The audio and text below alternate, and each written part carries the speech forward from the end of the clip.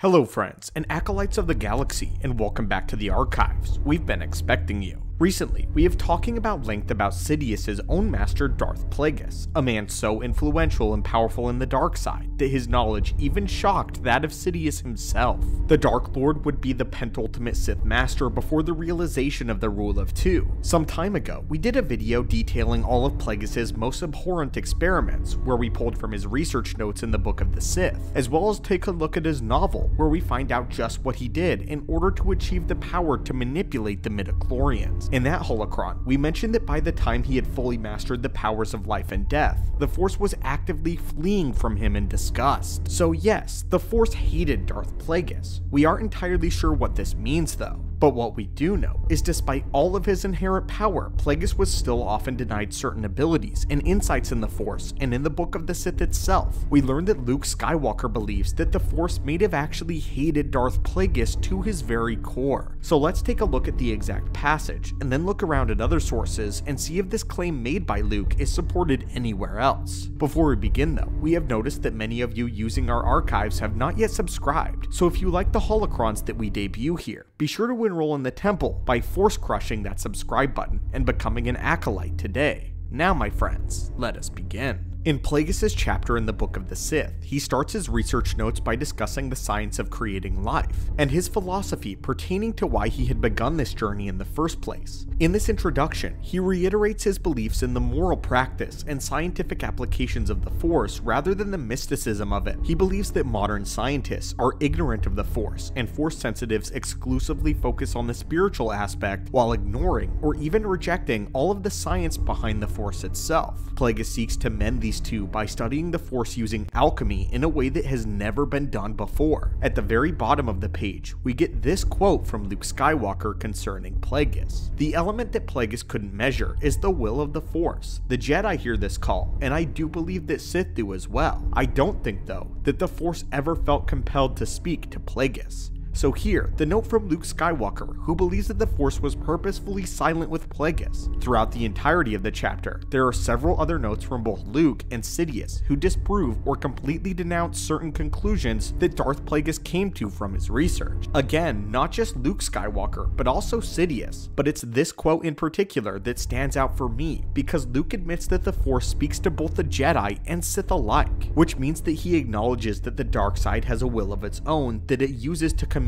with the Sith. I kind of like that Luke validates the idea that their Sith are just as devout believers in their view of the Force as the Jedi are, and even acknowledges that the Force speaks to the Sith in a very similar way that it communes with the Jedi. Having said that, it's even more interesting to me that Luke would say this, and then at the same time say that he didn't feel like the Force ever felt compelled to speak to Plagueis, as if it wasn't the Sith themselves that was the outlier this time, but just Darth Plagueis himself. So what evidence do we have that supports this idea that perhaps the Force hated Darth Plagueis? And why did it hate Plagueis above other Sith? There are two definitive examples that we can find in the Book of the Sith, as well as in the Plagueis novel that we can draw from, as well as some information that we already know on hand about Plagueis as a person. Much like his master Darth Tenebris, Plagueis saw the Force through the lens of a scientist and thought of it like an energy source and not so much as an organism with a breathing consciousness, but rather something that he could manipulate freely. While he knew that the Force was the source of all life and that midichlorians were all connected to one mind, he treated it more like a plant than a living energy. For example, plants are living things but don't really experience emotions or really have a strong will of their own. They have instincts that protect their own survival, but not really a focused sense of discernment. I believe that this is perhaps how Plagueis viewed the Force rather than what the Force actually was, an entity with intention and a will of its own. But Plagueis did not see it this way. Of all of the Sith alchemists in the past who bent the dark side to their will to create horrifying monstrosities, I believe that Plagueis rose above them as perhaps the most perverse of them all. The very antithesis of the Force itself is the idea of disrupting the cycle of life and death. You see, unlike other Sith Lords who wished immortality by essence transfer, where they left their dying body in order to possess a fresh new one, or Sith spirits that live beyond the grave and the physical, Plagueis had decided to disrupt the very natural flow of the midichlorians in a very different way than the other Sith, and dominate their will with his in order to stay alive forever, disrespecting the midichlorians and the will of the Force to its very core. and when the midichlorians all share one mind, it is reasonable to assume that it was an extremely strenuous process for the Force itself to have to basically be used against itself like that. No other Sith in history has managed to make something like that happen. Speaking of Sith spirits, Plagueis had once traversed to Korriban, the Sith homeworld, in an attempt to see if life after death was true, as he had heard legends about Sith spirits, but of course as a scientist wanted to see firsthand. But in all of his time looking over the tombs, he saw none, and therefore remained unconvinced in the afterlife. However, Sidious writes in the margins of this story that Sith spirits were indeed real, and that he had almost been killed by them once. I think it is possible that Sith spirits didn't even like Plagueis, and so they never made an effort to ever appear to him, perhaps as a result of Plagueis' dismissal of the mystical side of the Force, and the skepticism when it came to the many cosmic ideas of it. One of the biggest nails in the coffin came when Plagueis had repeatedly brought Darth Venomous back from the dead once he had perfected this ability. This is the passage from the novel.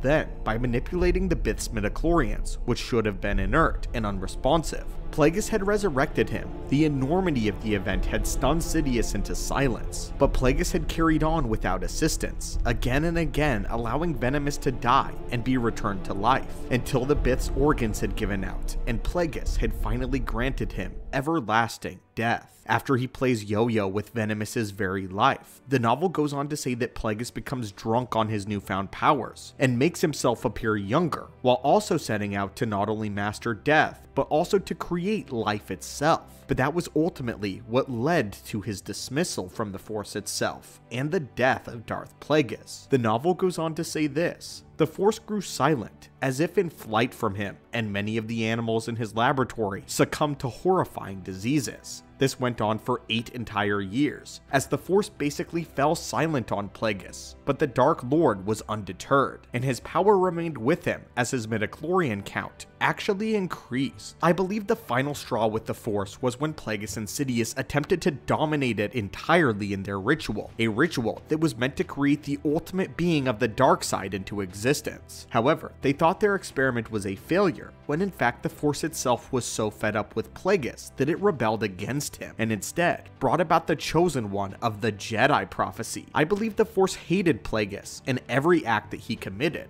which is probably why it willed his death, and had Sidious kill him in one of the most undignified ways possible. In fact, if you follow the Darth Plagueis novel, you can learn that the Force itself, the dark side, reaches out to Sidious, prompting him to kill Darth Plagueis. Darth Sidious was actually going to leave the penthouse of Plagueis until the Force itself spoke to him, and I do believe that this is the Force speaking to Darth Sidious, just as Luke said it was capable of. Darth Plagueis died while he was passed out drunk. Darth Plagueis the Wise was an enemy of the Force because he perverted everything the Force was, which is life itself. Many of the Sith before seek to live for eternity, but they do not disrespect life itself in this pursuit. Darth Plagueis, on the other hand, did this to its entirety, and the Force itself decided to leave his body. If not for the midichlorians that Darth Plagueis had already dominated, he likely would have been left void of the Force entirely, and it could be said that out of every other Sith Lord in existence, the Force itself hated Darth Plagueis, as this is one of the only beings that the Force, even the dark side, attempted to flee from entirely.